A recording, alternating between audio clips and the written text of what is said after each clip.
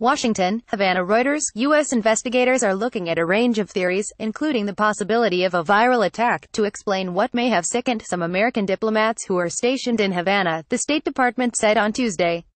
A vintage car with tourists passes by the U.S. Embassy in Havana, Cuba, December 12, 2017.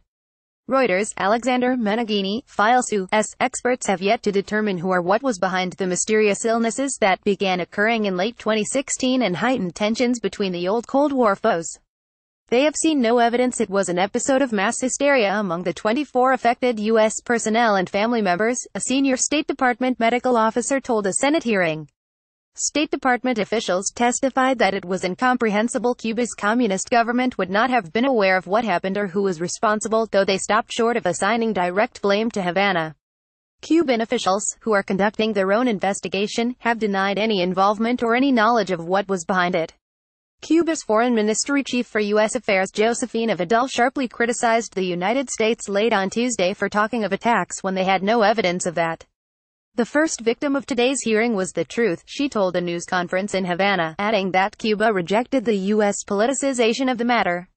The administration of President Donald Trump, which has partly rolled back a détente with Cuba, responded last year by sharply drawing down U.S. embassy staff in Havana and in October expelled 15 Cuban diplomats.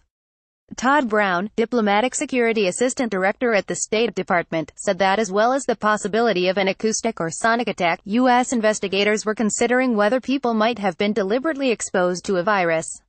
But he offered no details or evidence. "I do know other type of attacks are being considered in a connection with this," he said. "There's viral, there is ultra, there's a range of things that the technical experts are looking at. Some experts have argued that an acoustic attack seems implausible, given that it likely would have caused an extremely loud noise in the area, which was not the case."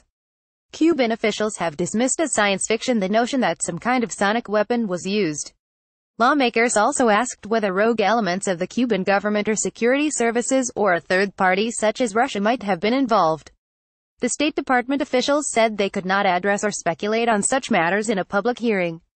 Traumatic brain injury symptoms suffered by the diplomats have included hearing loss, tinnitus, vertigo, headaches and fatigue, a pattern consistent with mild traumatic brain injury, said Charles Rosenfarb, director of the State Department's Bureau of Medical Services. The U.S. official told Reuters the government will not send staff back to the U.S. Embassy in Havana yet. The United States pulled out more than half of its personnel there in September. "I don't think we can say categorically that we can guarantee that they would be safe from this if staffers return," Brown told the hearing, chaired by Republican Senator Marco Rubio, a Cuban-American and strong critic of Cuba. Francisco Palmieri, acting Assistant Secretary of State for Western Hemisphere Affairs, said Cuba was responsible for the security of U.S. diplomats on the island and they have failed to live up to that responsibility. Asked whether it was possible that the Cuban government would have been unaware of any attacks, he said, "I find it very difficult to believe that. Cuba is a security state. The Cuban government in general has a very tight lid on anything and everything that happens in that country." Senator Robert Menendez, a Cuban-American and ranking Democrat on the Western Hemisphere Subcommittee, said Cuba had failed to meet its international obligations but also that the State Department response had been inadequate and troubling. Secretary of State Rex Tillerson will open a new high-level investigation into the matter, convening an accountability review board, Palmieri said. It will be in addition to other U.S. probes, including one by the Federal Bureau of Investigation. Canada has said several Canadians reported symptoms similar to the U.S. diplomats, but it has not publicly ordered any evacuation of embassy staff in Havana.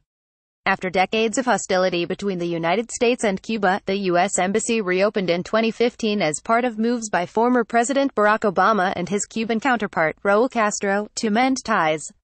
Relations have been strained since Trump took office, saying Obama made too many concessions and reversing parts of the rapprochement. Additional reporting by Arshad Mohammed and Doina Chiaku in Washington. Editing by Rosalba O'Brien and Tom Brown. Our standards. The Thomson Reuters Trust Principles.